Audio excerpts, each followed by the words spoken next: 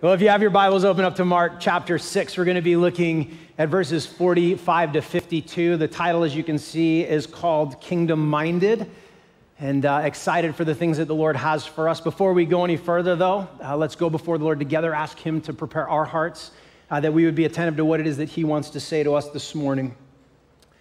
Father, we are grateful for the privilege of gathering together. The fact that we can come into this place is a mark of your grace towards us. Lord, that you not only called us to a restored relationship with you, but you allowed us to be members of your family. And so as we gather, we not only gather to be connected with one another, but Lord, because your Spirit moves in our midst, that's why we're here. And one of the ways you do that, Lord, is through your word. And so I just pray right now as we prepare our hearts to hear what it is that you would say to us, that we would deepen in our understanding of who you are. And along with that, Lord, that we would deepen in our understanding of the ways in which you want to use us. And so we just commit the time to you. We pray that you be glorified in it. And we ask all these things in Jesus' name. And all God's people said, Amen. Well, it was about a month ago at 3 a.m., my wife woke me up with the words, "The alarm is going off." Now, I don't know if you're anything like me, but my immediate thought is when an alarm goes off, it's probably a what? Probably a false alarm. And so I wasn't panicked, but because it was 3 a.m., I was trying to figure out what to do. So I grabbed my phone, and our alarm company, whenever the alarm goes off, they call and they try to get a hold of you. They want to know what's going on. And if you can remember your password, they will tell the sheriff they don't have to come out. Unfortunately, I couldn't remember my password. And that had happened to me a time before, but it was the middle of the day, and they were like, it's fine, we'll just tell them they don't have to come. But apparently at 3 a.m., they don't work that way. So I got done giving her every password I could ever ask her, even think of, and she finally just says, well, you'll have to tell the sheriff when he gets there because he's been dispatched. And no sooner did I hang up the phone with her that my wife is in the kitchen yelling to me in the room, the sheriff is here. So I'm like, all right, great. So we'll go figure this out. And so I walk out into the kitchen, 3 a.m., and the sheriff's talking to us. And, we're trying to figure out, why did the alarm go off? And as we're talking about it, he asks me, he says, well, did you guys go outside since you woke up? And I said, well, no, why? And he goes, well, because when I got here, the front door was open. And I said, well, that's weird. And I grabbed my iPad and I started flipping through my Ring app to see the videos that were recorded by my doorbell. And wouldn't you know it, I got to a certain time and I see someone walking across my Ring doorbell with a hood on and a buff covering their face right through the front door. And then he says to me, he goes, well, did you see any video of them going out? And I'm like, nope. And he says, I need to clear the house. And can I just tell you that everything changes with those words? I need to clear the house. I mean, we literally went from trying to figure it out to now we know what it is we're supposed to do. And so as a dad, my mindset changed. I made a beeline for my daughter's room. I didn't go past my boys' room because I love them less. I went past my boys' room because I thought to myself, if he's in there, he's going to need me to rescue him. And I'm not in a hurry to do that. So I get to my daughter's room and I throw the door open and there's nothing in there. And by the time I come out of that, the sheriff has got his gun drawn. He's got that 8,000 lumen light sticking off his gun, and he's just going through the house. And so they go through my boys' room and nothing. And he goes into our room. He's looking in our closet and he's all over the place. And then we start making our way to the other side of the house. And as we're getting to the other side of the house, I remember that we had out-of-town guests staying in our extra little room in the back. So we get to the other side, and I'm thinking to myself, well, here's what we'll do. If we get over there, we'll go over to the door on the other side, hey guys, morning. We need to look around. There might be someone in the house. And apparently they don't train the Martin County Sheriff to function that way when they're clearing a house, which is what I learned when we were doing this. And so as I'm processing how to talk to our out-of-town guests, the sheriff walks over to the door between our family room and their room, which is generally locked, but only from their side. and he asks the question, is this door locked? And as I said yes, he pulled the handle and he opened the door, and then he throws the curtain back, and I'm like, oh no. And he sticks his gun into that room with that 8 million lumen light. And he's like, Martin County Sheriff, there's an intruder in the house. We have to clear the room. Could you imagine if you planned a vacation to Florida?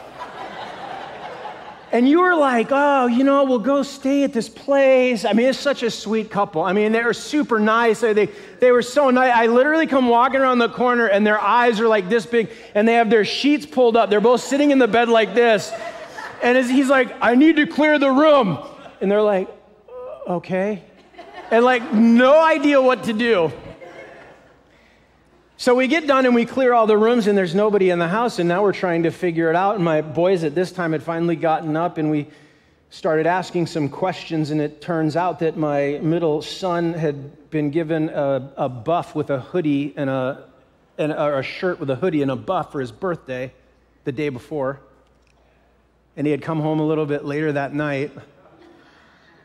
And he was so excited to have it on that you didn't need to have the sun out, apparently. He just was going to wear it in the house, so he did. And that was what we saw go past the ring door. And I guess when he came in and he pulled the door shut, he didn't pull it all the way to latch it. And then he armed the house, and when the air conditioning kicked on, it popped the door open. And yeah, you see, it wasn't very funny when we were trying to figure it out at all. But it was an interesting thing, the way that my mindset changed, right? When the sheriff took us from we're trying to figure it out to we need to clear the house, right? Because now we know what the mission is, and we know what the goal is. And the goal is to try to figure this particular situation out.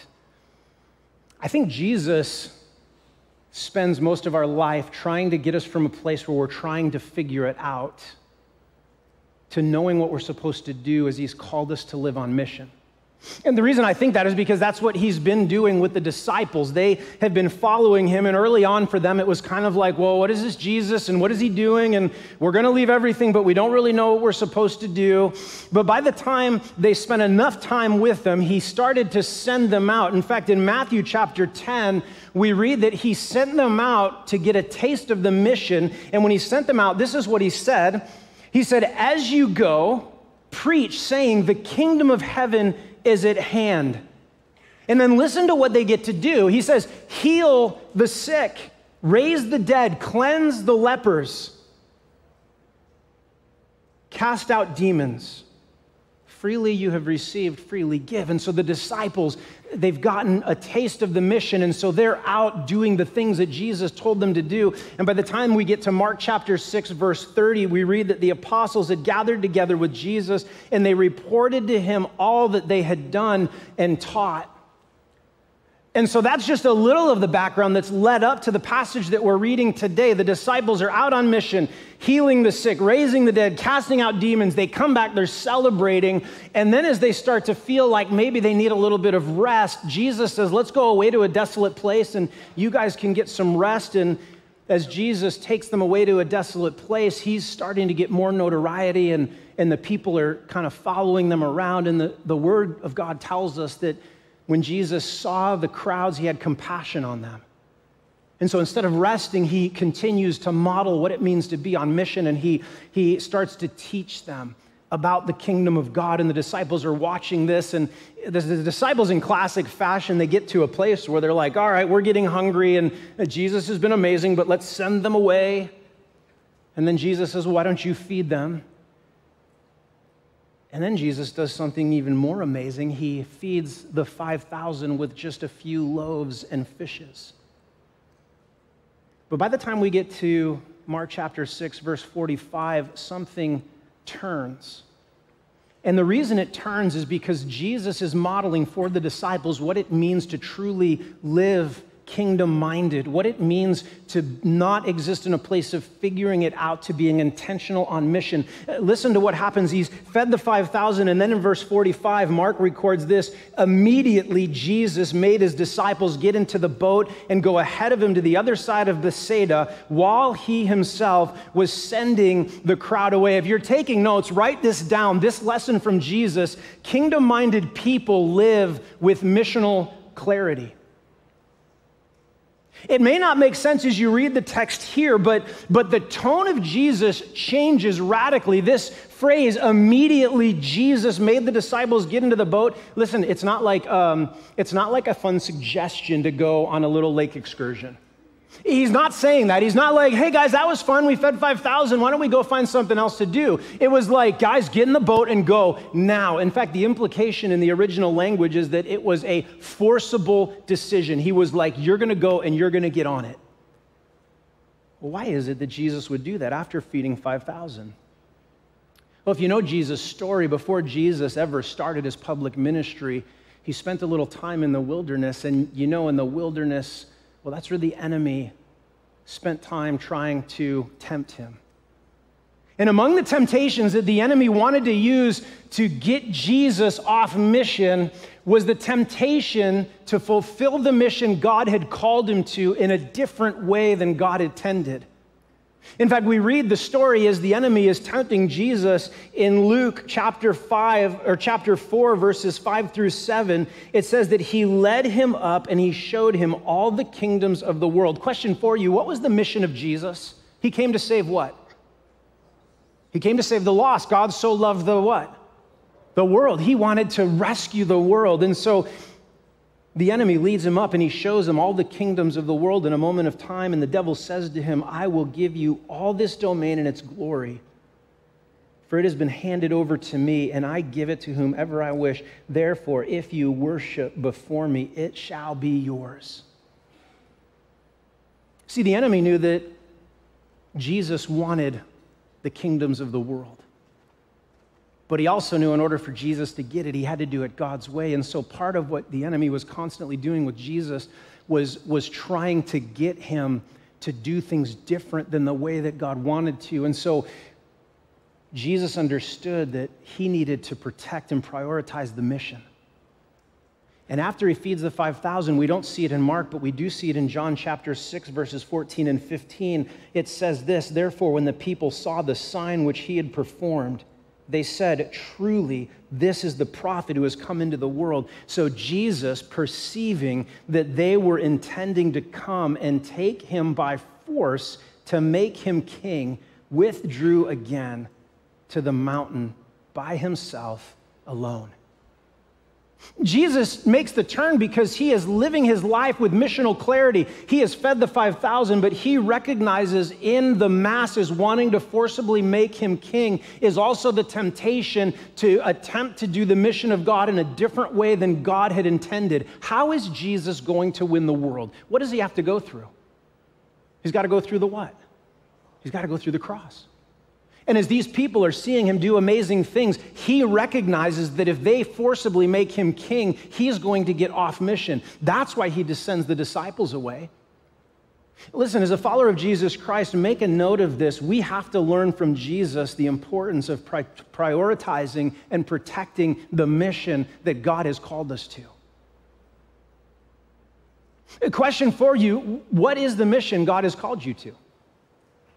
What are the things that he has asked you to do? How are the ways that God uses you? If you don't have a clear sense of that, most of your Christian walk is going to be trying to figure it out instead of living your life on mission.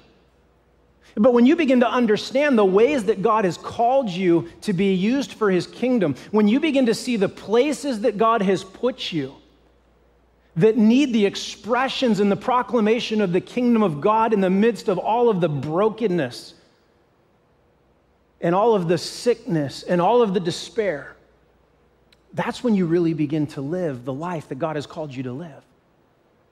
Because you start asking God, in the midst of the things that you go through, how am I to respond in this situation, knowing what I know about what you've called me to do and who you've called me to be? And then it begins to inform your prayer life, and it begins to affect everything.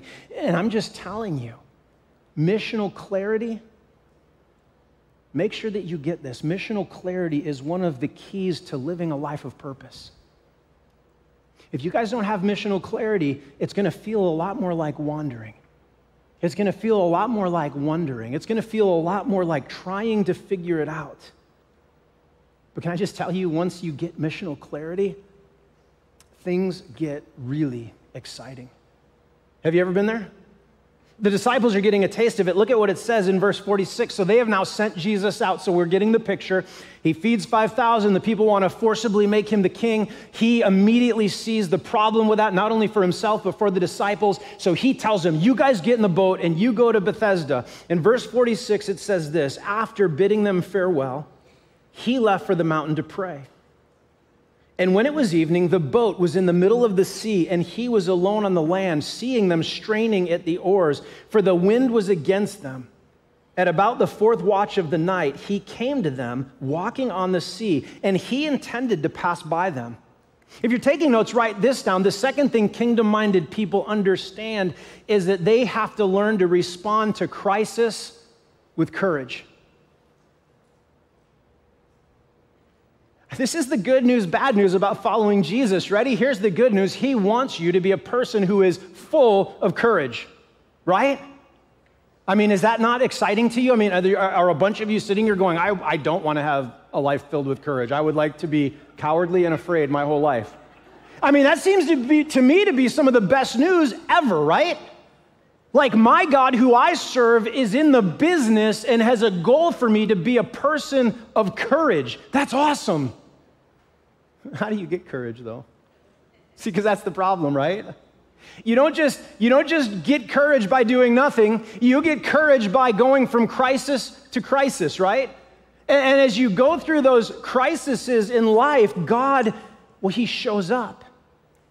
He shows up in ways that we didn't expect. But I mean, is life one of the best curveball throwers you've ever been around?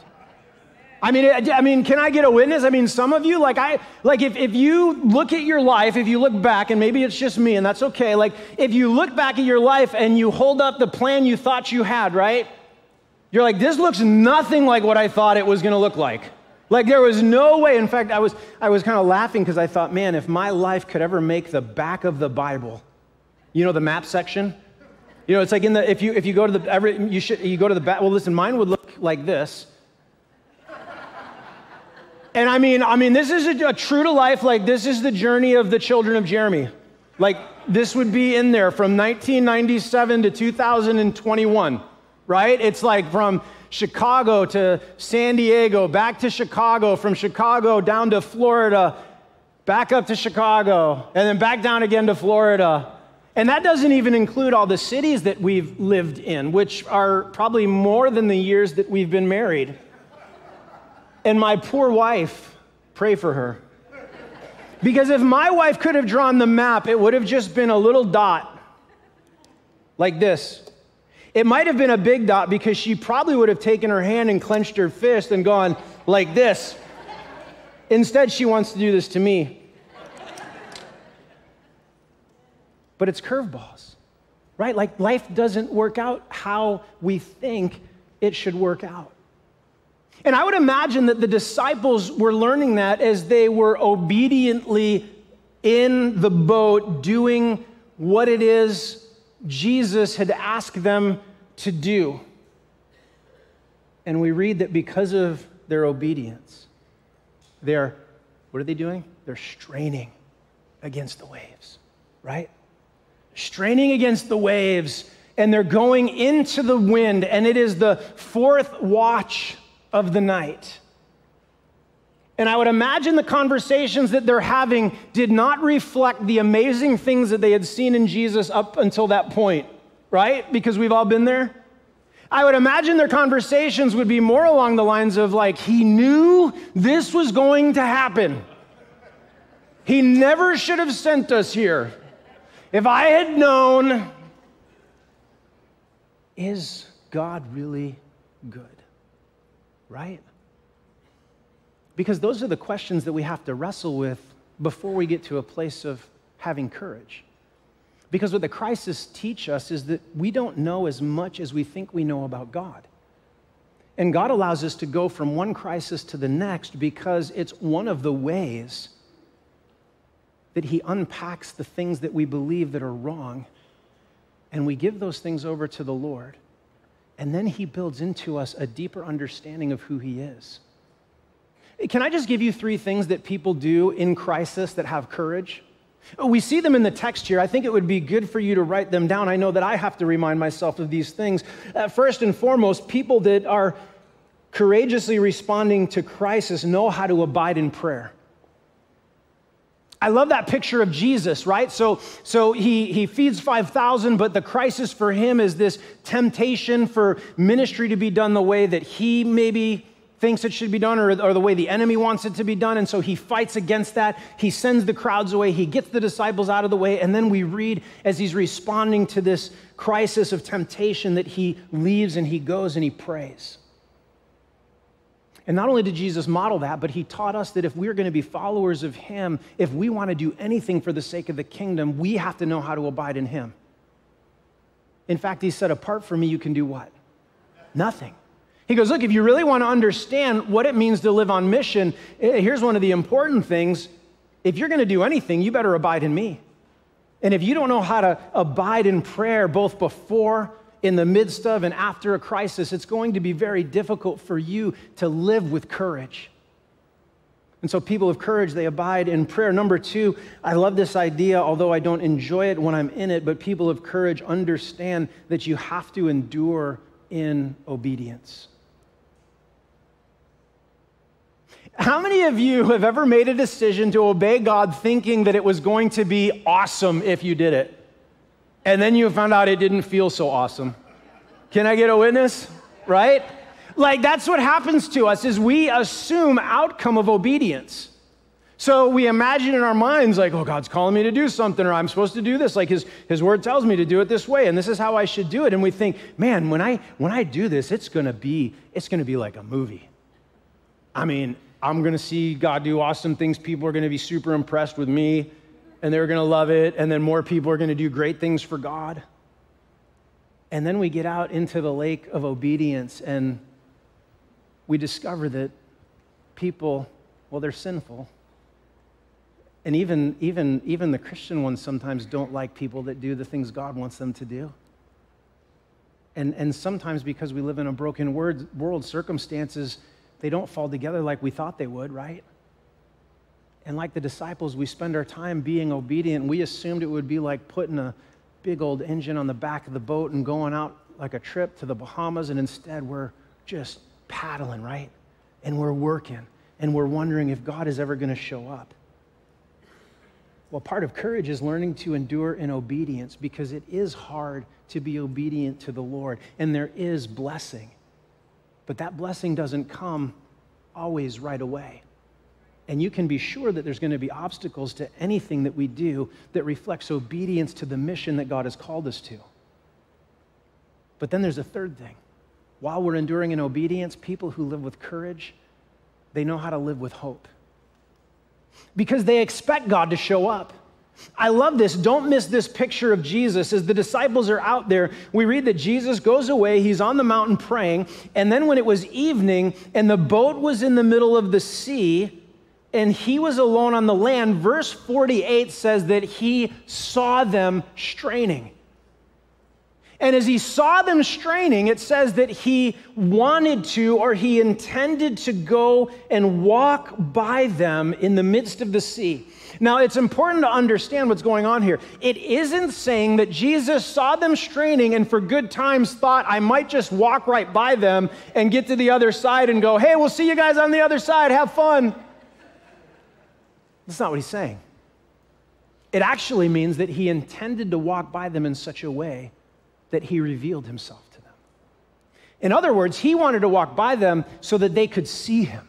because he knew that they were dealing with a major struggle. He knew that they were going to be exhausted, and he knew that things were much harder than they thought they would be. And so do you see the contrast of this, that Jesus is looking at his disciples in the midst of this crisis, and in his mind, here's what he says: this is awesome, because this is an opportunity for me to reveal myself to you in a way that you don't understand. And how often do we miss it, right? Because we don't live with a sense of hope. We don't expect God to do that. And yet here they are, and they're in the midst of this opportunity, and they missed it. Look at how they responded to Jesus showing up and revealing himself. Verse 49. It says, "But when they saw him walking on the sea, they supposed that it was a ghost, and they cried out. For they all saw him and they were terrified. But immediately he spoke to them and he said to them, 'Take courage, it is I. Do not be afraid.' And then he got into the boat with them, and the wind stopped, and they were utterly astonished." If you're taking notes, write this down. Kingdom-minded people deepen their understanding of God. I mean, could you imagine me? I don't know about you, but I'm thankful that God is so much more gracious than I am. Like, if I was in Jesus' shoes and I had followers and I took the time to walk on water in the midst of a storm to reveal myself to them, and they looked at me and they were like, "It's a ghost," I'd be like, "I'm out." I'd be like, "Listen, you guys, I'm going to walk back on the water, and I want you to think about how you responded to me. And you know what? When you're good and tired, I hope you don't end up back where you started. I hope you make it across." Man, I'm so glad God isn't like that with us. I mean, even though they weren't looking for it, even though they misread what he was doing, even though they thought it was worse than it was, and they couldn't even recognize him when he showed up, he still speaks these words to them: "Take heart. Be of good courage. It's me. Don't be afraid." And then on top of that, he gets in the boat, and it says that the winds stopped, and they were utterly astonished. Here's what that word "utterly astonished" means. It means that they went from one state of mind to a completely different state of mind. And I love that Mark adds in "utterly," as if that's not enough, right? Like, they went from believing this is the worst possible situation, God has abandoned us, we're never going to get through, and when that thing shows up, whatever it is, it's a ghost. So they went to "it's all bad," to Jesus getting into the boat and it's stopping, and they were like, "God is amazing. I can't believe what just happened."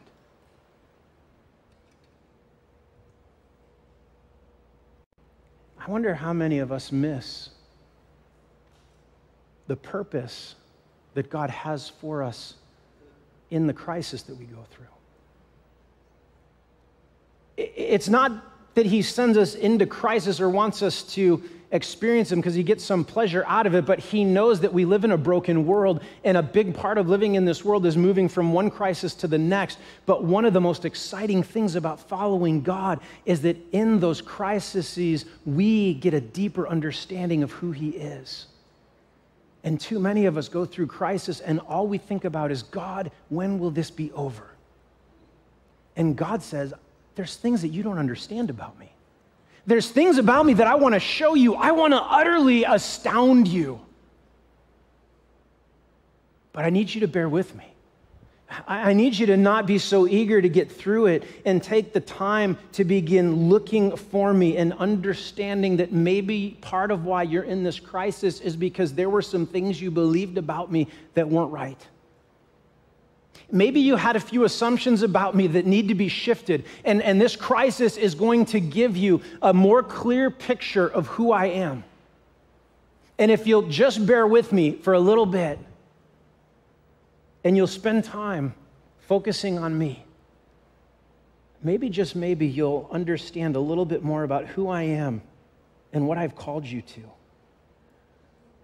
Just write this down so that you understand it. As our understanding of God grows, so does our stability. Listen, as a follower of Jesus Christ, you are going to be as stable as your understanding of God.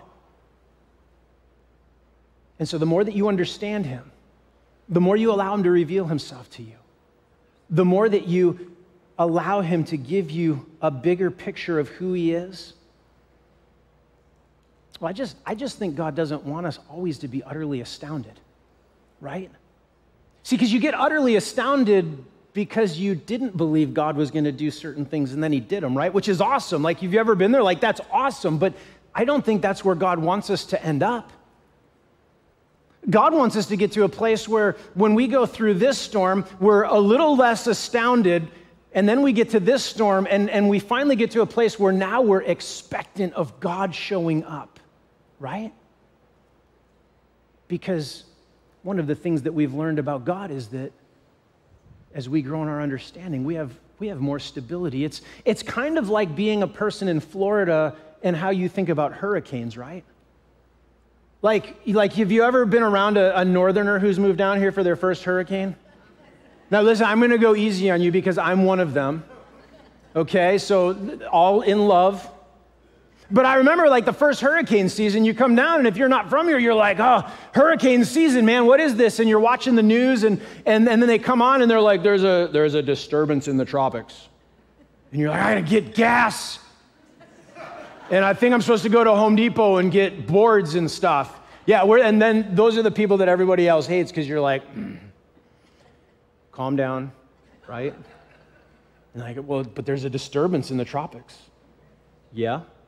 Well, that's disturbing to me. And why aren't you disturbed, right? And we go through this whole thing. And then when you've been here for a little while, like some of you have been, it's like, oh yeah, there's a Category 5 hurricane out there, and you just walk outside and you're like, it's all right.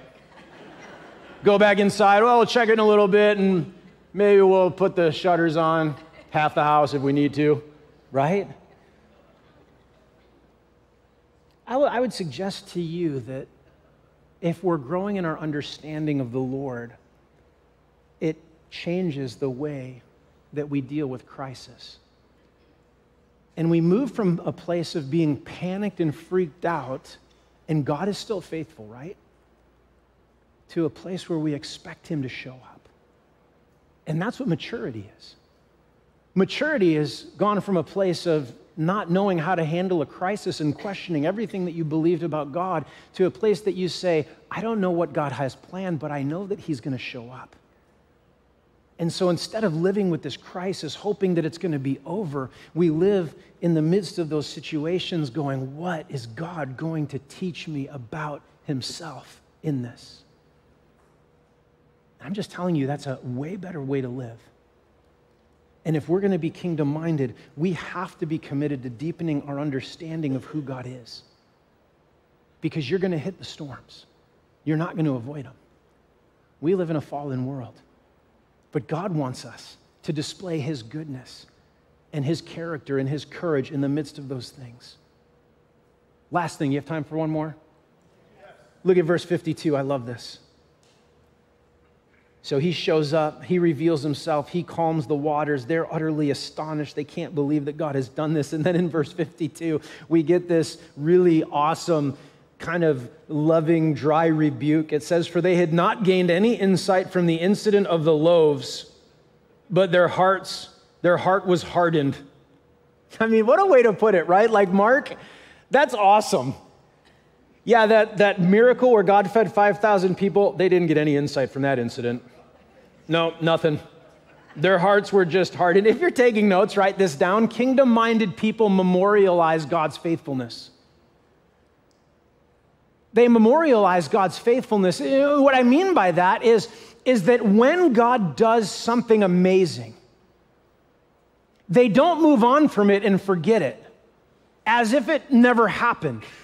They actually get to a place where they go, I can never, ever forget what God did here. Why do they need to do that? Well, because the things that God did in that moment are designed not only to reveal to us a bigger picture of who God is, but inform how we deal with what we're going through right now. And so we remember it. In fact, the language that Mark uses is language that alludes to a piece of the puzzle. In other words, as they were in the midst of this situation, and as God had gotten them through this crisis, they were not putting the pieces of the puzzle together. I mean, I hate puzzles. Where are my puzzle haters? Puzzles are I don't know who decided to cut up a picture into a bunch of little shapes and put them back together, but that is such an inefficient use of energy. My wife, though, loves puzzles. We have puzzle lovers here? Okay, we'll take a moment and pray for everybody in this room that is a puzzle lover. I mean, when we get to the holidays, like our house has got puzzles all over the place. Like we have to buy card tables just for puzzles. And then they sit in the house from like Thanksgiving until New Year's and you can't touch them. They stay out for months. And I'll come home and so much wasted time. I'll come home and my wife will be just putting puzzle pieces together. I don't get it. But it is a good illustration for how it is for us, how we're supposed to live, right? Because what happens when you do a puzzle? Well, you get a little piece of the bigger picture, and the more pieces you get, the more clearly the picture makes sense to you, right? And the problem with the disciples is God was giving them pieces of the puzzle. And when Jesus fed the 5,000, that was a big piece to the puzzle that they were supposed to use while they navigated the storm on the lake. And so what it should have been is something to this effect. Guys, this is a bad situation right now. But do you remember when he fed the 5,000? Look, I don't know how that happened, but all I remember is he kept grabbing bread and handing it out and grabbing bread and handing it out. And I kept looking going, that bread is going to run out, and it didn't. And then he took those fish and he kept giving out fish and he fed 5,000 people and we had a whole pile of food left. Now, I don't know for sure if feeding 5,000 people is harder than getting us across a lake in a boat, but I'm guessing it probably is. So I have to assume that if God can do that, this thing with the boat and the lake on the other side, it's probably not a big deal. Let's just keep seeing what it is that he's going to do. Let's keep being faithful and let's keep moving forward. How are you doing with memorializing God's faithfulness? Because the alternative is that your heart gets hard. If you don't take the things that God has done and remember them, and gain insight from them and apply them to the things that you deal with moving forward, then your heart will just get hard. And then when you get into a crisis, instead of being strong, because God has strengthened you by his Spirit, you'll look no different than the rest of the world that doesn't know this amazing and awesome God that we serve, right? And this is God's desire from the beginning. We see it in Joshua. Joshua chapter 4, just by way of reminder that God has always asked his people to memorialize his faithfulness. When Joshua leads the children of Israel across the Jordan River, we read in chapter 4, verses 4 through 7, so Joshua called the 12 men that he appointed from the sons of Israel, one man from each tribe, and Joshua said to them, cross again to the ark of the Lord your God into the middle of the Jordan, and each of you take up a stone on his shoulder according to the number of the tribes of the sons of Israel. And let this be a sign among you so that when your children ask later saying, what do these stones mean to you? Then you shall say to them, because the waters of the Jordan were cut off before the ark of the covenant of the Lord, when it crossed the Jordan, the waters of the Jordan were cut off. So these stones shall become a memorial to the sons of Israel for how long? Forever. That's what it means to memorialize the work that God has done. You do it so that you get strength, and you do it so that your children get strength.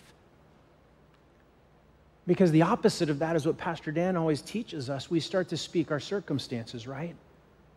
When we start to talk more about the problem than the solution, we start to talk about the crisis rather than the God who can show up and make it stop like that. And Jesus wants us to be kingdom-minded. Can I give you homework? I'm going to anyway. So, thanks for obliging. One question for you as you leave. If you can answer this question, then you will begin to move from trying to figure things out to living life as a person who is kingdom-minded. And the question is this: what is my purpose in the mission of the kingdom of God? That's it. Because God wants you to move from trying to figure it out to living the life He's called you to live with great intentionality. He wants you to live with missional clarity, meaning I know what He's called me to do. I know the gifts that He's given to me. And so as I move forward in my life, my priority is to fulfill these things. And I know that as I do that, I'm going to hit some crises, and that's okay, because I'm going to respond to those crises with great courage because I know that my God is faithful. And while I'm going through those crises, I am going to constantly seek to deepen my understanding of who God is, because I know that as I do that, He will bring stability to my life. And as God does move, I'm going to memorialize the things that He does, not only for my sake in the next crisis, but for the sake of my children and my children's children and all those that God would give me the privilege of interacting with, that they would know Him too. Amen? Let me pray for you. Father, we are grateful for your word, and I am always amazed, much like the disciples, because I forget that you are so faithful to reveal yourself to us. That, Lord, when we open your word, you truly do discern the thoughts and intents of our heart, and along with that, you conform us to your image. And Jesus, you modeled better than anybody else what it means to be kingdom-minded.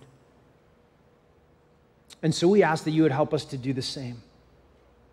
Father, we ask that you would help us to live lives with missional clarity, that we would understand what it means to fulfill our role in your kingdom.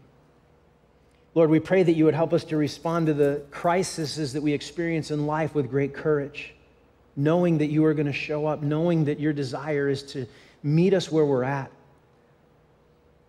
Lord, we pray that we would deepen our understanding of you, recognizing that a big part of our insecurities and our doubts and our questions are because we misunderstand things about you. And you are a God who wants to reveal yourself to us. And ultimately, Lord, help us to never forget the things that you do. Let them be fuel for us as we continue to live on mission. Father, we thank you so much for your word. We thank you for the work you're doing in this church. We love you. We pray that you would fill us fresh with your spirit and go with us from here. And we ask all these things in Jesus' name, and all God's people said, amen. You guys have a great week in Christ. We'll see you next week.